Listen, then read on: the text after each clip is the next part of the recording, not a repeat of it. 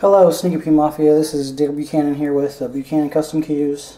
Seen a couple posts I believe it was last week, where people was talking about the joint pins of the cue and how different ones make different feels in the cues.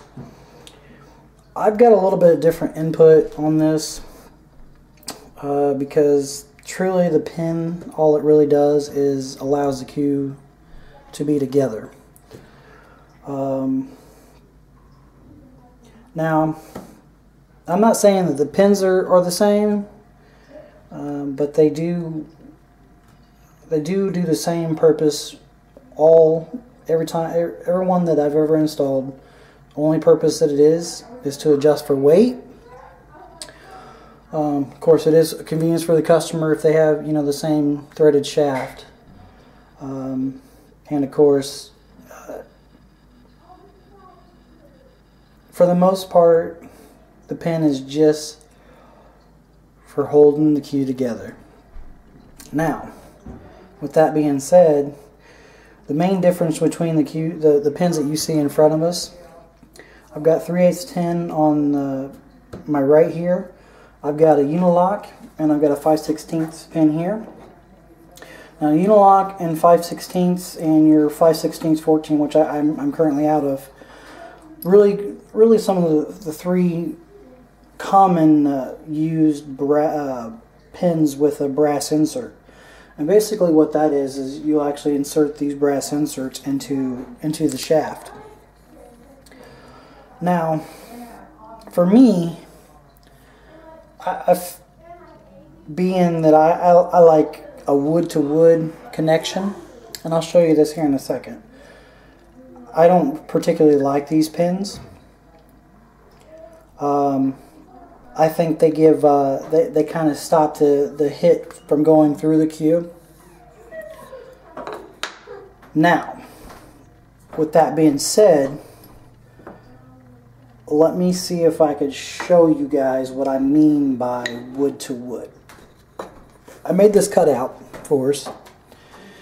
I'll see if I can zoom in here. My primary pin that I use is 3/8 10. And the reason why is I do like a wood-to-wood connection. Now, when I say wood-to-wood connection, that is primarily, if you see where I made the mark at here. I made a mark on here. Right here, where my pinky's at, is the surface that's technically going to meet the other surface of the cue, wood-to-wood. Because typically we're going to have a joint on here, whether it be a phenolic. It could be a phenolic joint, it could be an imitation ivory joint, it could be even a softer phenolic. Okay, I'll get back to that in a second. Okay, so back to that. There's not much of that's actually going to be wood to wood, but it is actually, once you hit the tip of the cue, it will actually coil down, go right through the wood of the cue, not the pin.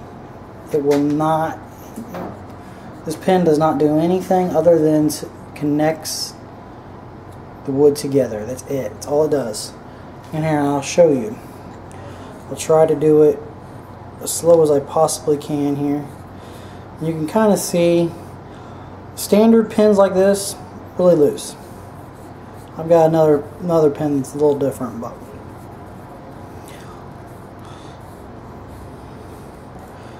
we're almost to the part here.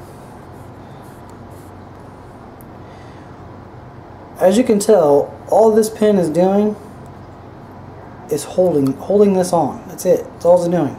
It's holding the shaft onto the cue. So a little bit tighter, and you start to see, I'm going to show you the light. Alright, now we're going to close that gap. Alright, now what I've got is a wood to wood connection.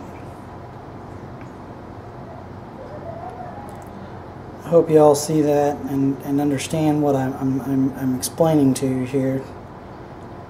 I might just send this to Garrett first, I don't know.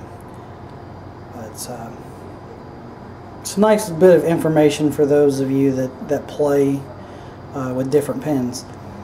What does make a difference that I've found throughout the years of me playing, which I know I'm not very old, but my grandfather taught me. He was a cue builder as well.